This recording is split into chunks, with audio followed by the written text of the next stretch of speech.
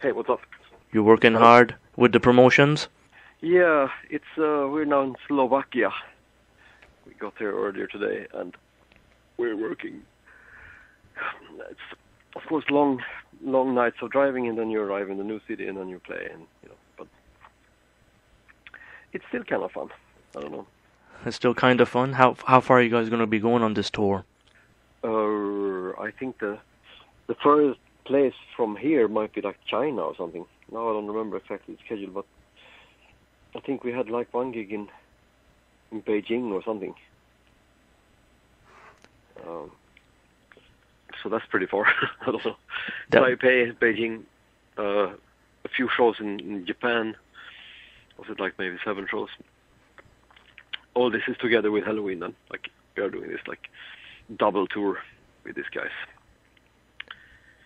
So yeah, that's the deal at the moment. Like, Would you say it takes a lot of energy to do all these tours? I think it does. I think this travel, it eats a lot of your life energy somehow. Like, but of course, I mean, now I actually don't drink so heavily anymore. But I remember in the days when I did drink, of course, this doesn't help either because there's always this like sort of this cultural thing around this touring tour where there's like booze everywhere and everybody's drinking. Like it's somehow just par for the course somehow that there's drinking.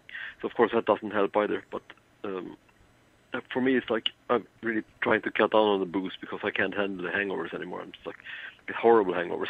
So I'm really trying to take it easy with that stuff. But I mean, just this traveling, doing this 600 kilometers overnight on very bumpy roads, you don't get to sleep so good, and then people get sick, and it's like no showers sometimes. Sometimes the venues are very cold. Like we were in Bulgaria, and then you play some old sports hall, like basket hall or something like that, and of course they don't have any heating in the dressing rooms, and then you have to spend all day in the dressing room doing stuff. And of course it's like, but I don't know. It's still fun though. I mean, playing is still fun. It's just the travel that's like a teleport device where you just push a button and you're in the next city. That would be perfect. That's something you should invent. No such thing. We should invent that. Then it'll be easy to travel. Yeah, exactly. That would be very good. Touring now compared to the Yngwie Malmsteen days, has it changed much, would you say? Actually, surprisingly, very many things are the same. It's still so much cheaper to travel by bus than by plane. And it's also very, very convenient because you can drive exactly to the venue, and then the crew can set up the stuff.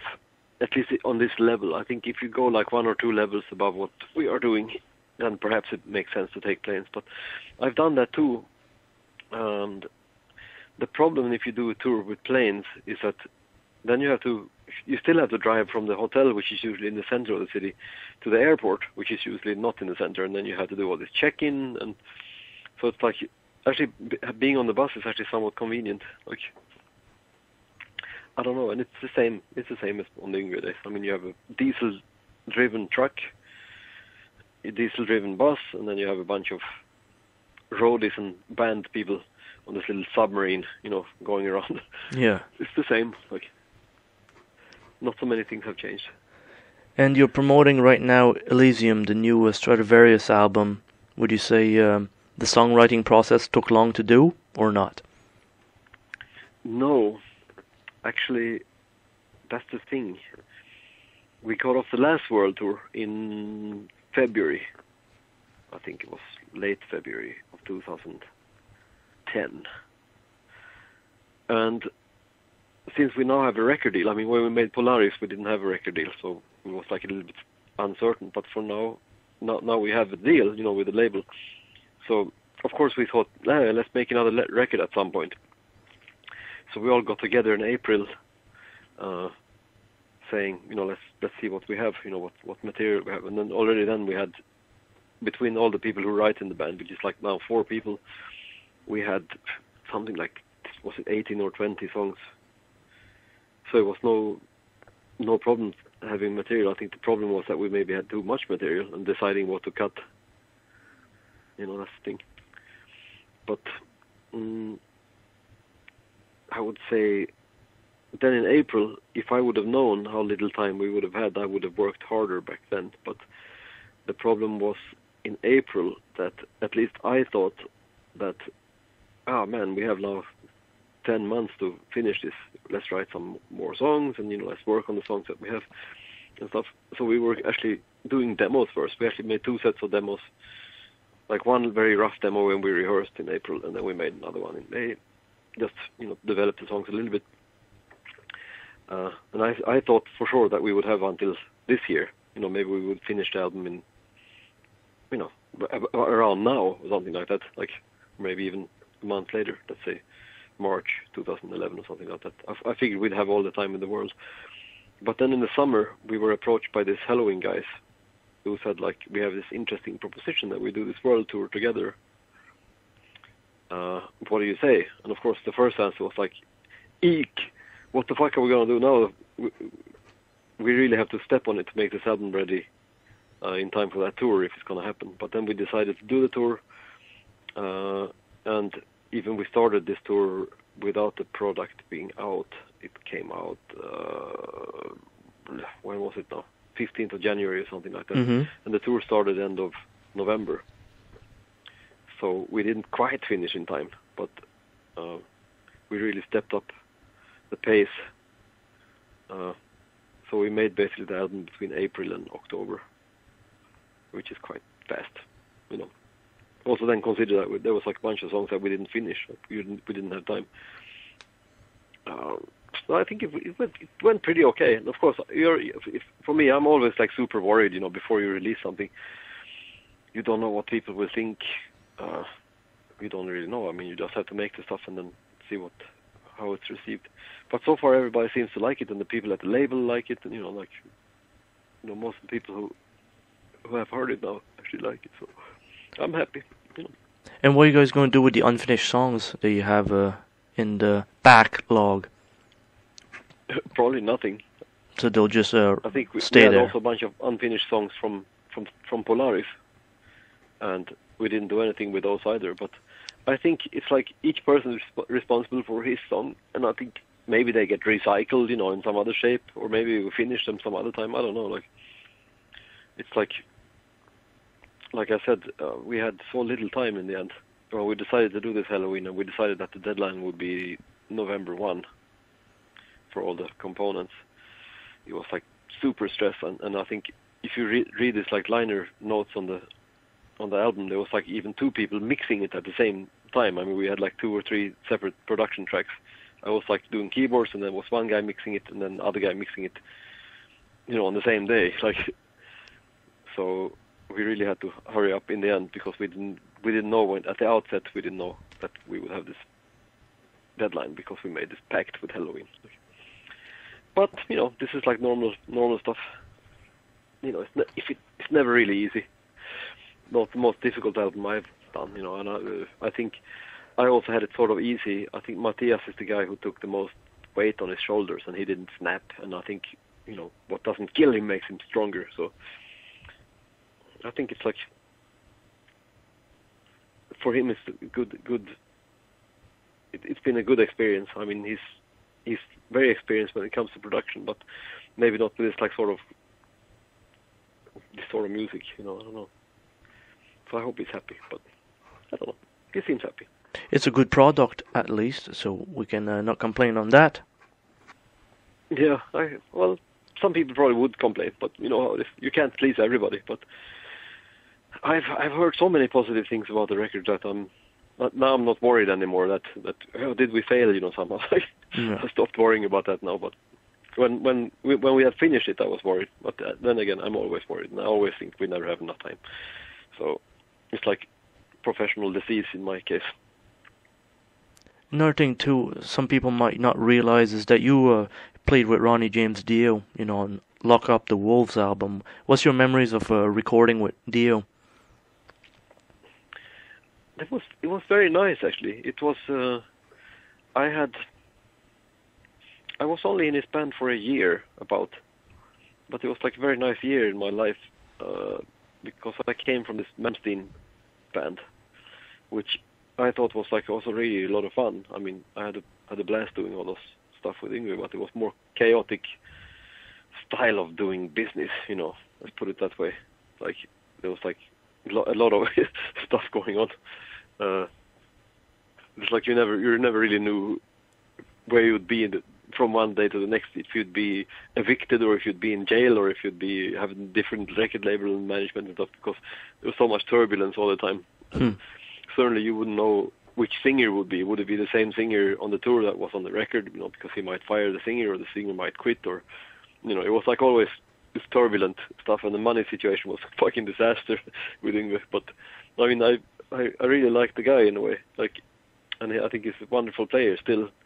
But at that point in his life, he really didn't have it together, like on many other professional levels. Let's put it that way. Like, neither did I. But I think it was like a bad mix, in some ways. But anyway, I came from that chaos to Ronnie and Wendy's organization, which was, of course, completely different. It was like super professional, super friendly. Nobody was like raising their voice. Nobody was drinking like fish. Everything was just like, all of a sudden I was the worst asshole in the room, which was like a different feeling from in Yngwie's band, where there were so many assholes around, like including myself. But so from that perspective, it was like, almost finding sanctuary, because Ronnie was such a nice person and Wendy was so great, and everything was like everything just worked and everybody was friendly, and I don't know.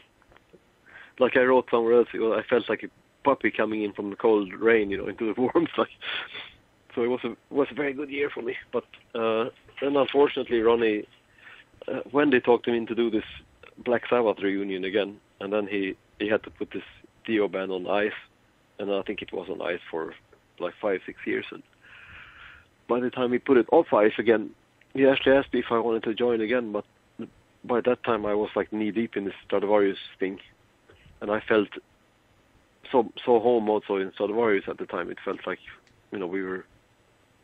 I didn't really know if we were going places, but at least we felt like everybody was on the same page. So at that point, I just stayed in Stratovarius and didn't rejoin Dio, which I think was probably the correct decision.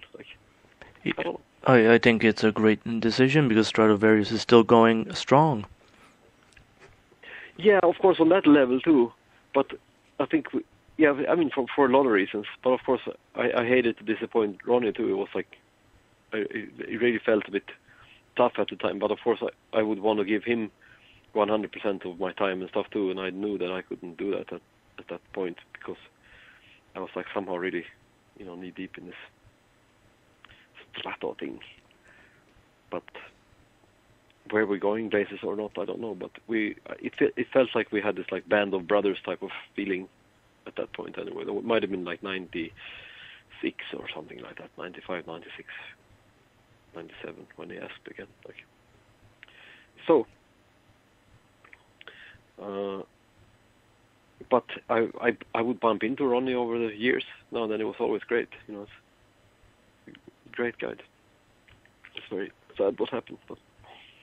Ronnie Dio is a very powerful man, and everybody has nothing bad to say about the guy. He's a true hero in the rock industry. I guess everybody except Vivian Campbell.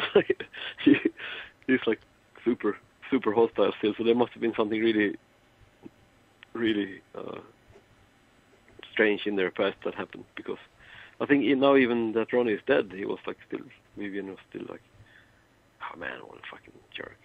I don't know. But that's neither here nor there, nothing to do with me. Like, I have nothing bad to say about him at all. So, actually not about Vivian either. I don't even know Vivian. I don't know what happened between them. Like, it's like way before my time. So I don't know. Probably some business thing. Isn't it always?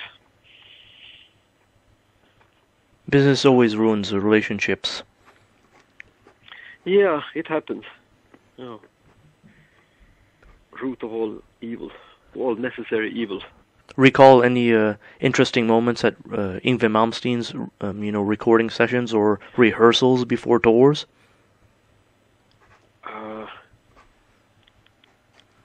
Interesting things. There was always interesting things. I mean, there was like like I said, it was like living in the middle of a fucking tornado. Like, we were all completely crazy. I mean, we were all alcoholics. We were all lunatics. I mean, it's like a bit of a problem when your boss is like worse than you are and doesn't keep you in line. I mean, he was like the ringleader of this tornado of lunatics, like, in a way. So there was always stuff happening. I don't know. Did you ever watch again, like the live in Japan, the 1985 footage and that, and, see how good this quality is? Or you must be very proud of that? Yeah, I haven't watched that stuff for years, actually. But I think there was two live Japan things, wasn't there? Like one from Budokan and one from like 85 or something. Yes. I don't remember now, but I guess, well, we were young and probably in some sense inexperienced as well. And of course, like, I think especially this live records being made in this chaos was probably not always like super high-end production and stuff. But, I mean, we also made, what the fuck, how many studio records I made in those years? It's like 1, 2, 3, 4. I think I was on 4 full-length studio albums. It was like between 84 and 88. And that we made, I mean, fuck, four records in 4 years, and at the same time sometimes doing like 300 gigs in a year, like, it was fucking lunacy. Like, I don't know how we got it done really, but somehow we did. And I think some of the stuff is actually quite good. So, yeah. I don't know. It is still powerful today when you watch the videos on YouTube or the DVDs. It was great work at that time, and it still is. Stands the test of time. Yeah, maybe. I don't know. I mean, I tend to notice. I guess being self-critical, you tend to notice flaws or mistakes or whatnot. But I'm also, of course, I realize that if it brings happiness to people, I'm all for it. In a way. It's like, what DVDs were there? Was there one or two from Japan? I don't even remember anymore. But well, there was only one. There's only one. The Live in Japan 1985. And then there's this Russian thing, which I didn't like so much. And the video quality is probably better from Russia, but I still didn't like it so much. It was like so many overdubs too. You can tell sometimes it was overdubs, and it's like sometimes out of sync, and I don't know. Whatever, I don't know. See the flaws, but because it's part of your creation, and of course you always see flaws, but people in the outside world will never see those flaws. Yeah, exactly. So maybe I shouldn't even talk about it. I don't know. Maybe I'm being stupid, but it makes total sense. Well, you've been a real pleasure to talk to today. Hope the tour goes awesome throughout this year.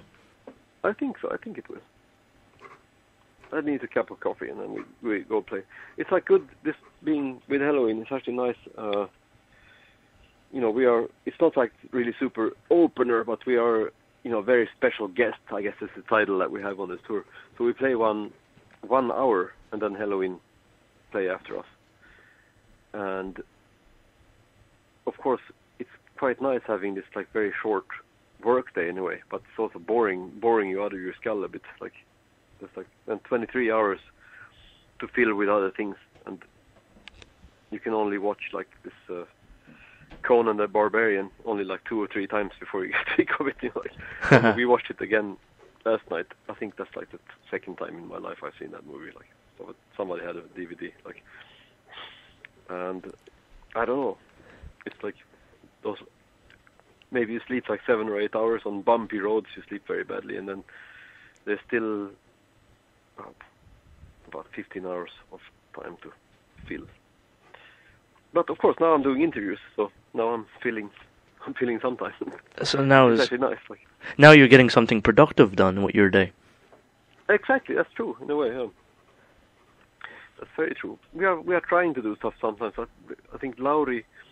This is quite interesting. He's working on a movie score, and that's like, I wouldn't want to wish this on my worst enemy, to try on this like bumpy bus to get this like string arrangements It's like for a full orchestra.